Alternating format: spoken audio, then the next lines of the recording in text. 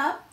We are finally back with a killer video. It's long overdue, but it's that time of the season. This is for the ladies, this is for the guys, because we're champions. We getting ready to talk that fantasy football talk. Oh, but before we start the video, great news. I don't know if you guys can see the bling, but we got married, and like I said, it was really good, and we decided it's long overdue to do a great video for you guys, and it was his idea, so I'll let him talk.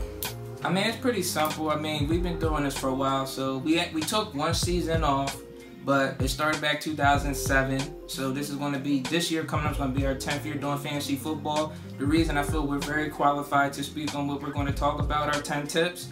We have made it to the championship 6 times in 9 years, and we got 4 championships total. We actually repeated, we went back to back, and as between 2013 through last season, 2016, we actually been to 4 straight championships. So we have a little bit of knowledge as far as what we're speaking on, and we're just gonna get right into it. We ain't gonna have too long of an intro. We're gonna get right into our points. Yes.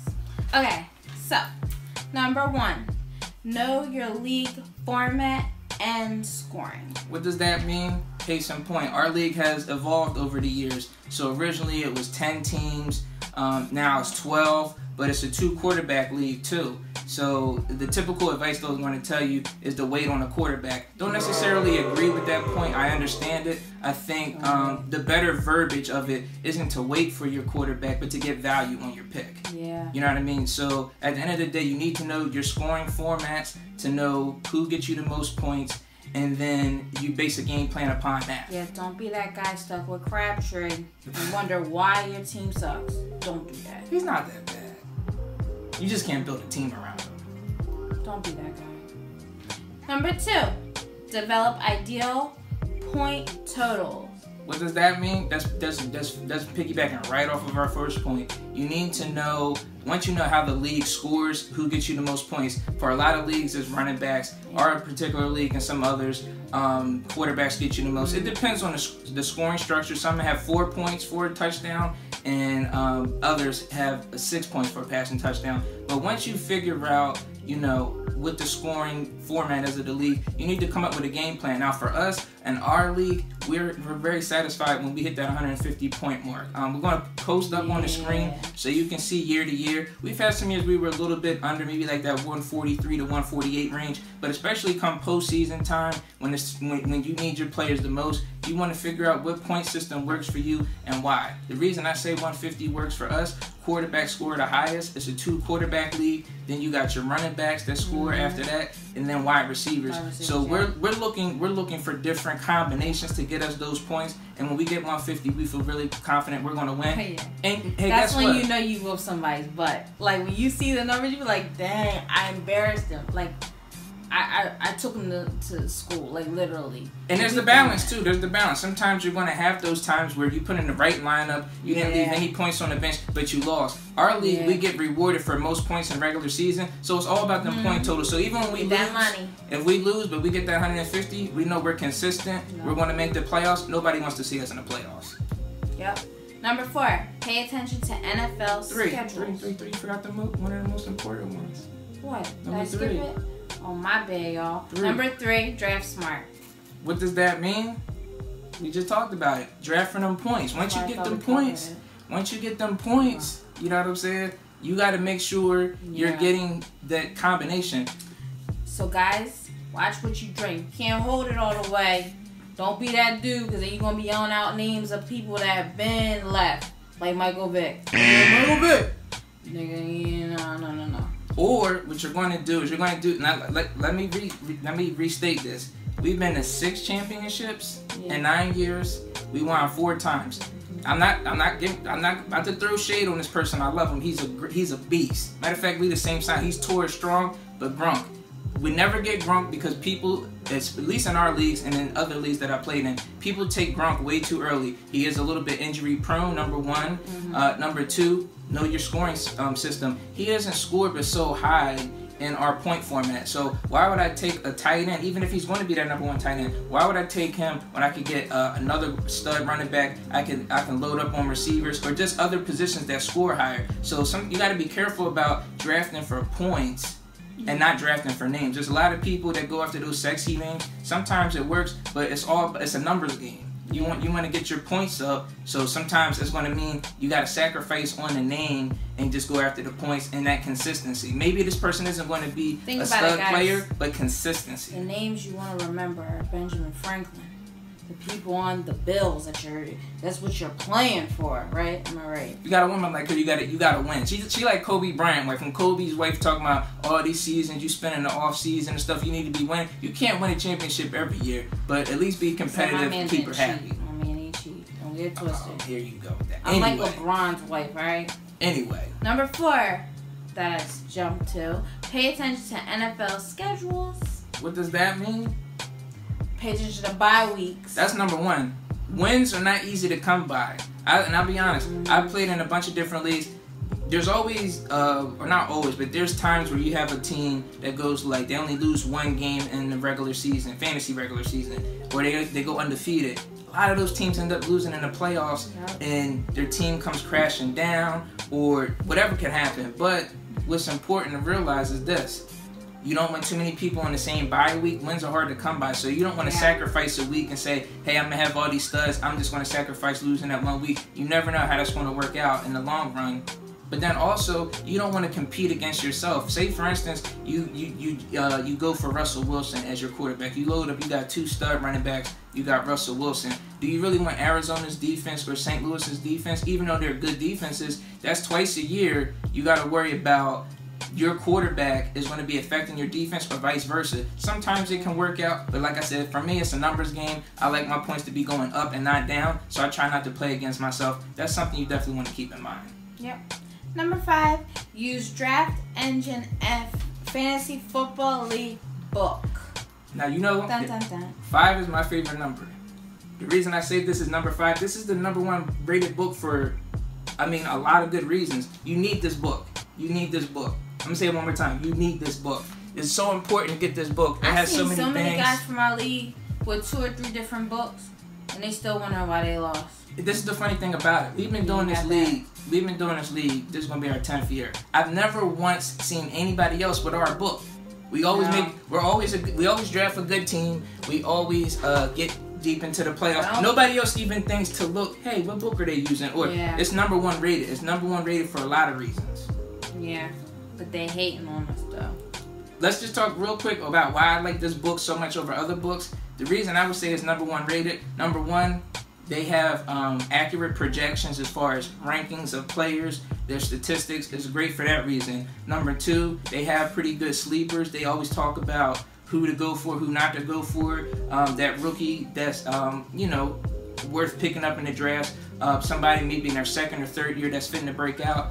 Those are the type of things they like to discuss. Also, they break down each team. So they're talking about not just the schedule, what they like to do in the red zone, 3rd down scenarios. It's great for those flex players, those bye week options, those buy low, and you get a high reward on those players. All of that stuff is in there, and it's great. That's why I recommend that book over others. Yep. Number 6, find 2 to 4 sleepers based on ADP. What's ADP? That's average draft position. So the qualifier, what we're talking about for sleepers, we're talking about people that you maybe draft later, but you get high value. Case in point, a couple years ago, we won, that was the 2015 season. Yes. One of our big sleepers was Kirk Cousins. Now, mind you, our league is a 2 quarterback league, so you have to draft 3. He was the 3rd quarterback that we taken. The last one we taken, this was, when you talk about the end of the draft, this was maybe between the 12th and the last round. It was somewhere in that range. Last quarterback taken. At least in our league, he was the 7th ranked quarterback, but I know for most standard scoring or whatever, he was a top 10 quarterback. That's huge value. Yeah. That's how you win your league, because everybody knows the big names. You have consistent people. Once you get deeper into the draft, this is what's going to distinguish the good teams from the great, and that consistency. Plus, you never know what's going to happen with injuries. It's always good to have backup options. You want to get value on your pick. Same thing. 2014. That was Antonio Brown. Brown. That was the coming out party. Did. That was the coming out party for him. He may have broken his own record, but at that point in time, second most catches in NFL history, led the league in receiving yards, double-digit touchdowns. We got him in the 5th round. It was like the 5th or 6th round. We definitely had a quarterback already. I think even 2 running backs at that point in time. Something, but we say, hey, you know what? We need a starter. We need somebody who's going to be good. He was already made the Pro Bowl, I think, once at that point in time. But this was his coming out party. Now it's hard for us to get him. We didn't get him again because why? Because when we drafted him, we had high value. He was the #1 receiver that year, and there's a lot of other people taken before him. You got to find that sleeper every year, and you got to do so based upon the draft position. We're not talking about people that are like dead sleepers that everybody's sleeping on, and you just had one too many drinks and you're saying this person's going to be good. No, we're talking about people and don't with high value. everybody in the draft too. Like that's another. If you see everybody going for wide receivers at one point in the draft, and you see the #1 tight end sitting there, why would you go for the 5th best wide receiver when you can get that #1 tight end? Like, I think you mean the opposite. Well, I'm just saying. The point being is this: I think what happens. I've been in a few different drafts. What tends to happen is what I refer to as like a draft trend. So like say in typical standard leagues, right? Everybody is going running back, wide receiver, and you say, you know what? It's the 5th or the 6th round. I still see Drew Brees. I still see Brady. I see Aaron Rodgers. Get that person. I don't care which scoring format it is. They're going to be consistent. You can, if it's a 1 quarterback league, and that's all it is. You're unpredictable. People don't know what you're going to do. Well, besides that, this is consistency. Why would you want to depend on somebody breaking out? Like, if you had Matt Ryan last year, great. But do you really want to depend on people that you're uncertain of? Do you really want to depend on somebody, we'll say, like a Tannehill? He's been good, and a couple years ago, he had like a 4,000-yard season. 28 touchdowns or something like that, and that's great if you have them and you got lucky enough to draft them, but that's not what you want to depend on. You get that stud quarterback, you plug them in every week, you're good to go. You don't have to worry about that position, you're not guessing, and you always want to pay attention to stuff like that. Don't follow the trend, start the trend. Yeah. Number 7, play to win. Don't leave points on the bench. What does that mean? Ladies, come on. That's overthinking it. Sometimes you know how bad I seen it. But you're overthinking. I seen somebody, their whole bench played. I thought it was in reverse. I thought their bench was their starters and their starters was the bench. That's how bad it was. Like, how your starters get negative points. That's sad.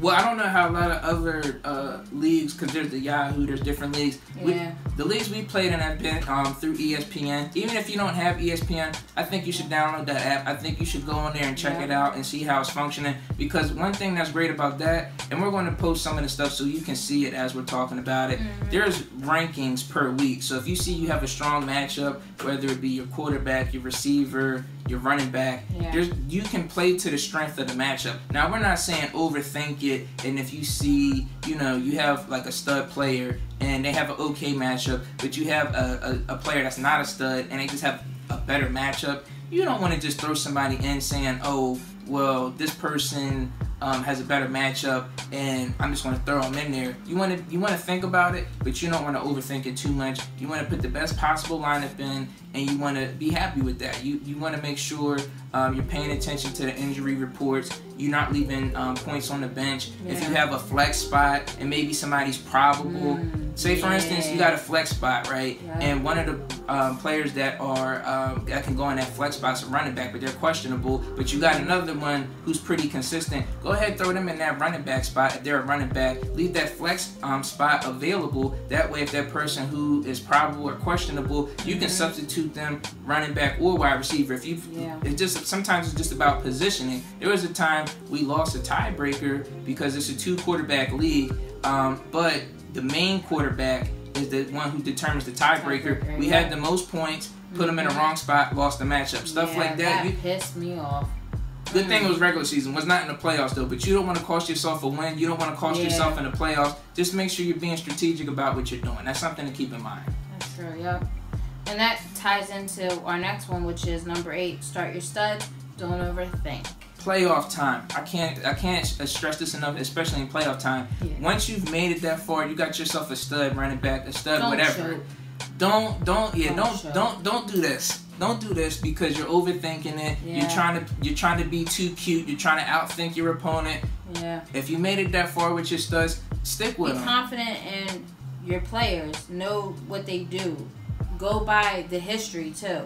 If you've seen that this person is not having the best of games, and you see another person that may not have that name, but you see their numbers are consistent, put the player that has the most consistency in the damn spot. Yeah, it's about, like I said, it's a numbers game. It's a numbers game. Sometimes in your league, too, there may be things specific to your leagues that work out in your advantage better than others. Case in point, with us, last year we made it to the championship. I'm not going to lie, we didn't have, like, super stud players across the board. Our main quarterback, who was the most consistent for us, was Tyrod Taylor. Our running backs... we had some issues. We had Adrian Peterson, he got hurt. We had Ty Gurley, he underperformed. We had Lamar Miller, he somewhat underperformed. But at the end of the day, we have rewards for people that get a certain amount of carries. So guess what? Even if Ty Gurley had that game where maybe he was fortunate enough to score a touchdown and he got like only 70 or 80 rushing yards, but he ran the ball like 20 to 25 times, we get rewards for those points, especially same thing if PPR. Some players are better in the PPR format because you're getting those catches and maybe not the yards, and everything balances out. So you always got, it's a checks and balances thing, and it's always about the points. You don't want to leave points on the bench. You don't want to overthink it. You want to trust your players. If you're drafting this player, even if nobody else has the confidence, you have the confidence in that player for a reason, especially if they're a stud player. Stick with them. Don't worry about the matchup. Maybe they have the best game, maybe they don't, but guess what? You made an investment, own that investment, especially if you're in one of those auction leagues and you have to pay to get a certain player. Why would you want to waste your investment? Yeah. Not smart. Well, number 9, be patient, don't rush cuts or trades. Case in point, last year, I'll be honest, we had the fantasy league won. It was our fault we didn't win. It was just, sometimes you just can't help yourself. Like, so the way it works. Fault? Huh? My fault? Oh, it's just my fault. It's just my fault when we lose, but it's everybody's reward when we win. I see how it is. I see how it is. But no, seriously, what happened was we had the way our league works, at least, it's kind of like real football in the sense that if you win, you have the last pick. If you lose, you have the first pick. Everything else is kind of like, random. It's like a lottery. But what happened was we knew with the last pick, we knew certain players weren't going to be on the board. There's not a lot of trades that tend to happen in our league, so every pick was a valuable pick. Cause you know everybody just be hating on us because we just that good, you know. Y'all know what I'm talking about. Well, just quick little sidebar. What happened a couple years ago? This was 2013. That was another championship really that we should have won. I'm just saying this does not, Jeremy took my belt. Anyway, what happened was this. We did win my belt. This was a year we actually had 2 teams. But what happened was we did a trade. It wasn't a necessary trade, but it was something that was had a lot of value, but it didn't work out. We did a trade where we had Luck and Marshawn Lynch, and this is, in 2013. So this is years, both of those guys were top 10s in their positions. And we ended up doing a trade to get Drew Brees. So we compare him with Aaron Rodgers. Problem was, part of that trade was Ray Rice, and the rest of our running backs weren't that stellar. So although we had Brees and Rodgers, now also keep in mind, this was 2013. This was the year Rodgers got hurt. So not only did we lose a running back, we essentially lost a quarterback for most of the year too. And you can look and see, we're going to put the chart up there. That was one of the years we didn't have our highest point totals. Like I said, you want to keep in mind what your point total is. We saw the potential to have 2 of the top 3-4 quarterbacks on one team. Didn't work out. We were really light on the running back position. Wide receivers were already okay, but not great. We actually had Demaryius Thomas, who was top 3. That was the year Peyton broke all the touchdown records. So had we kept that team intact, or 2020's hindsight, if we would have just drafted Drew Brees instead of Rodgers, we could have potentially in 2013, because we also had a good tight end too. We could have had Andrew Luck, Drew Brees, Marshawn Lynch, Demaryius Thomas, Greg Olsen. That's your championship right there. But just, doing too much, or the person we traded with, he wasn't having a great start to the season. He was panicking a little bit. He put people in a trading block. We went for it. And to this day, people say, hey, they got the best end of the deal. Why would you do that? Those were 2 stud quarterbacks.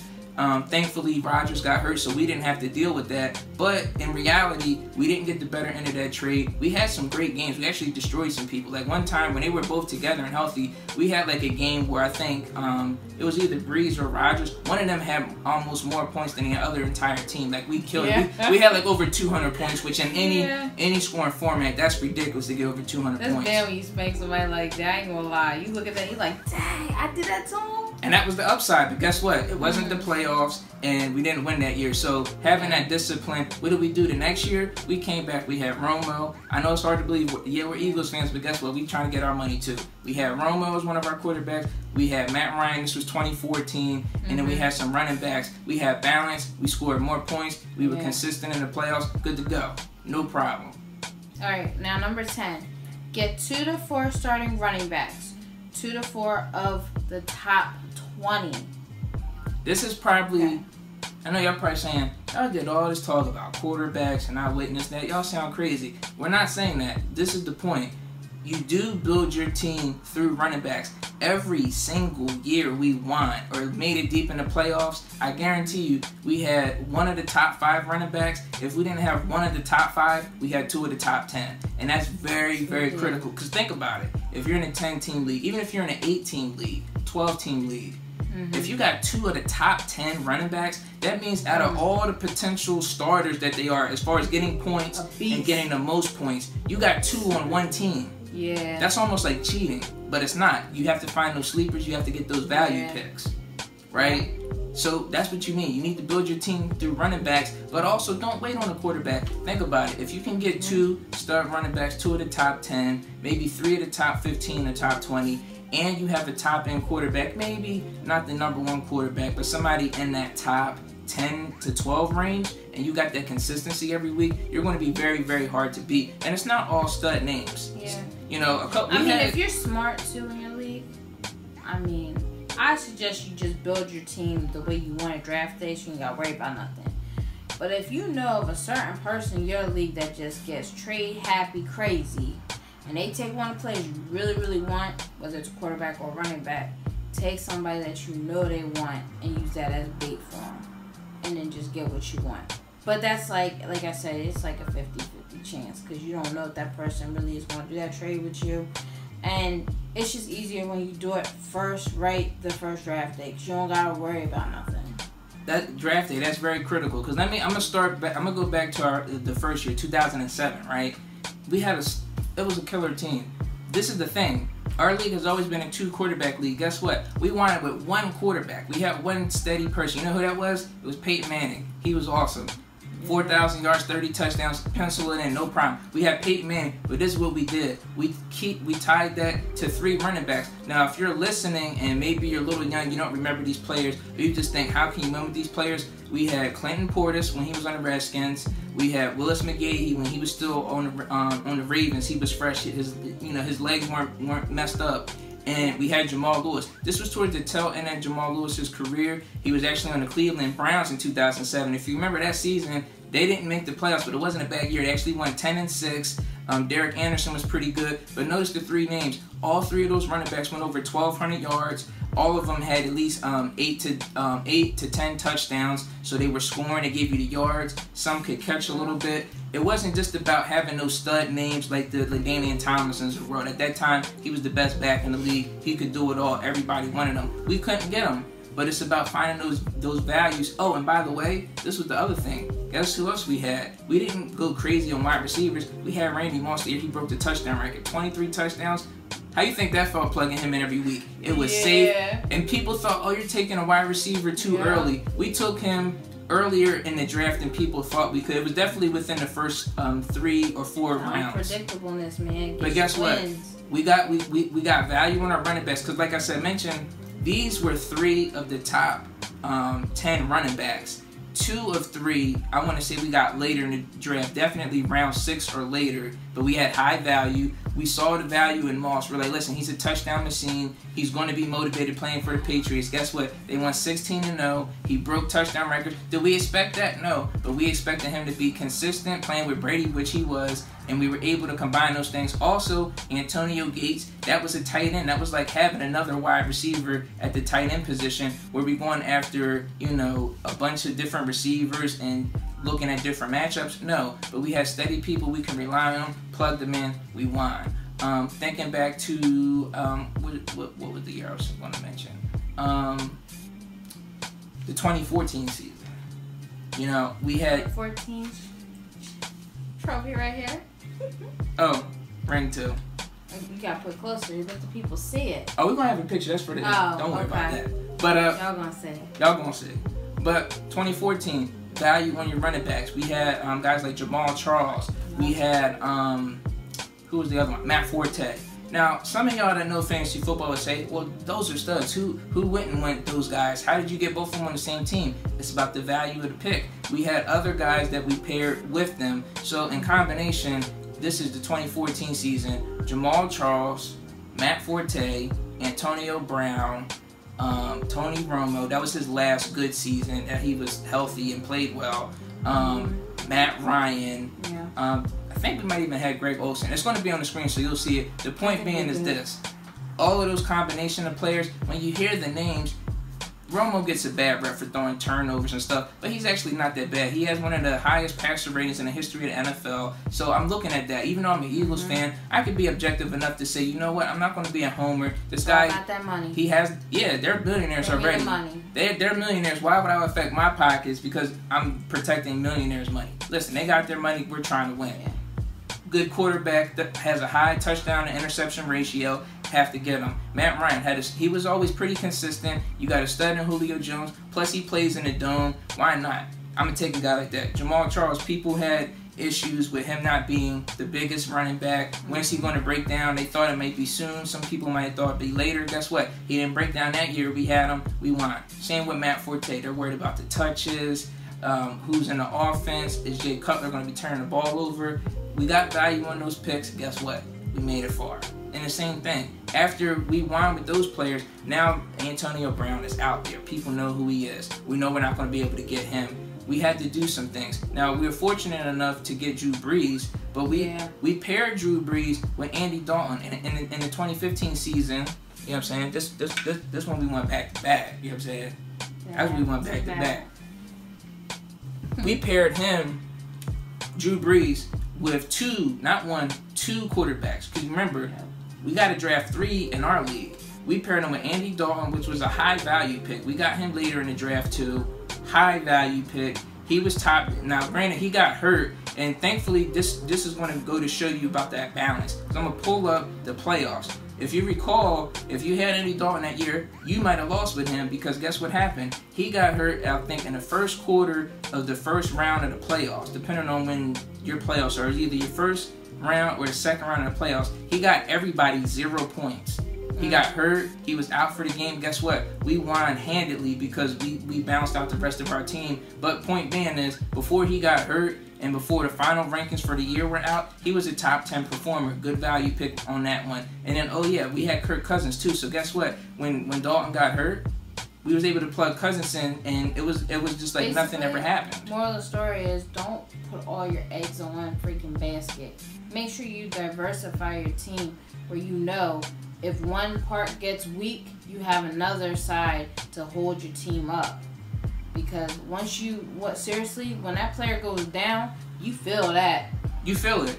Feel it. And sometimes, there's other times where we have players that got hurt and we didn't make the playoffs at all, but we always bounce back. The point being is this. Treat everything, don't use injuries as an excuse. Last year, we made it to the championship. We did not have a top 5 quarterback. Our running back somewhat underperformed. We actually had 7 people that got hurt. We made it still to the championship because we had consistent players and we balanced it out. You know what I mean? Sometimes people look at it as like, oh, if I get injuries, that's an excuse if I lose. We don't look at it as an excuse. In your mind, you got to think of that the same way you treat a bye week. If you got a stud player that's out on a bye week, that's the same way you should be thinking about an injury. One person shouldn't make or break your team, although they can be very valuable. You got to build your team up, and like I said, that's why you do it through the running backs. Running backs, regardless of the scoring format, they're going to get you points. You can be balanced that way. Don't wait too late on a quarterback. You don't want to be with a bum. Like, imagine if you waited till last year to try to get Brock Osweiler, and that was supposed to be like, you know, your stud.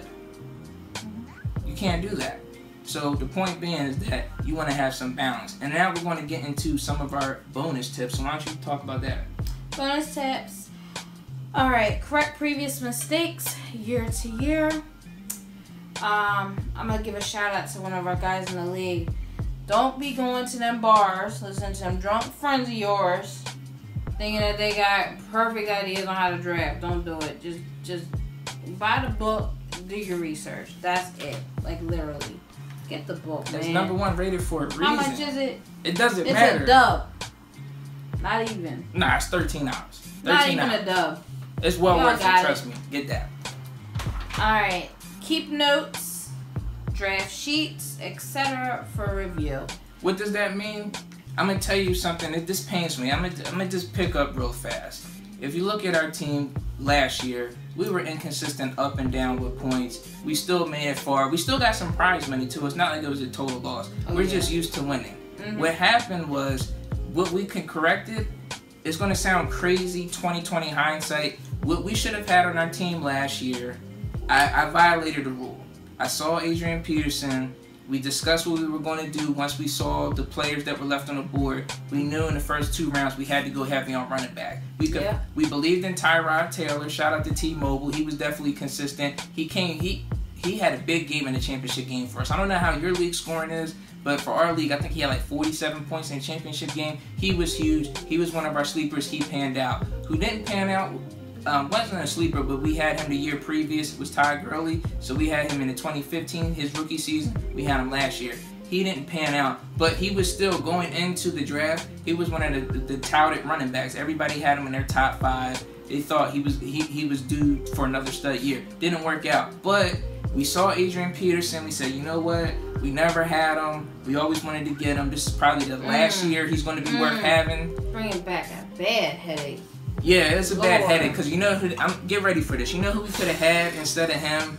Even if we took a different combination, it could have been this person and Todd Gurley, or instead of Todd Gurley, this person with AP, David Johnson. Oh my God. Like, we could have had David Johnson, even with Todd Gurley. Guess what? Last year, Todd Gurley wouldn't have been a bad #2 running back if you had David Johnson as your lead guy. Oh, and the other one. I blame him.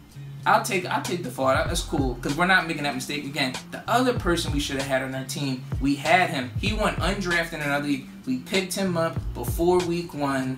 He was a little bit inconsistent, but he had a breakout. He had, I think it was 3 200-yard games. You should know who I'm talking about right now if you played fantasy football last year. That was Jay Ajayi. We had Jay Ajayi on our team. He had 1 good game out of the first 5 weeks. We was dealing with some injuries. What we should have did, we should have been patient, kept him on the bench, bring him out when necessary. He had a big game in the championship week 2. With all the injuries we had, just those 2 things would have put us over the top. Mind you, it's 2 quarterback league. We also had Tannehill last year. He got hurt. What we could have done based on our league structure, we could have went 4 running backs. We still kept Gurley, obviously. We had Lamar Miller, which although he had somewhat of a down year, it wasn't bad. Yeah. But then you pair that with David Johnson, Jay Ajayi, Tyrod Taylor's big game in the championship. That's the difference. And sometimes it hurts. Sometimes you want to forget about it. You slam the laptop shut. You throw your phone. Hopefully you didn't break it. But you gotta take that. I cried. She did. She did. I had to comfort her. You know. I said, but guess what? Look, we got other stuff. We're champions, and champions always bounce back.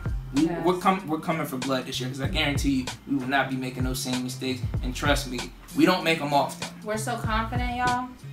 We did this video. We're dropping it before our draft, and we sending it to the people. That's how confident we are. She being a little bit extra, but it is what it is. It is what it is. I want my money, and I want my new trophy. But it's painful. Trust me, it was painful. I probably still haven't gotten over it 100% because I know we didn't lose due to being outsmarted by others.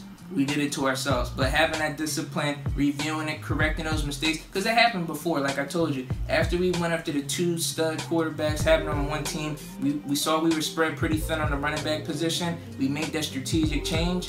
We drafted a little bit better. We put ourselves in a better position. We didn't have to do it. Oh, but most importantly, while we wrap this up, remember to have fun. It's draft day comes once a year, and you get together with the guys, the ladies, whatever, and you drink and you have fun, eat good food, and like I said, listen to this video and watch that money come in your pockets. You won't have a collection build up. And if you're like us and you really appreciate being that coach of your own team and you're a champion and you want to show everybody you're champions, like they say, champions got rings. Shout out to Dunham Rings. Very affordable prices. You can customize it. They have a bunch of options. They keep adding to it. Keep that in mind. And ladies, if you're watching this, get you some diamonds. Get you a man that can buy you some diamonds. All right, we're out. Peace.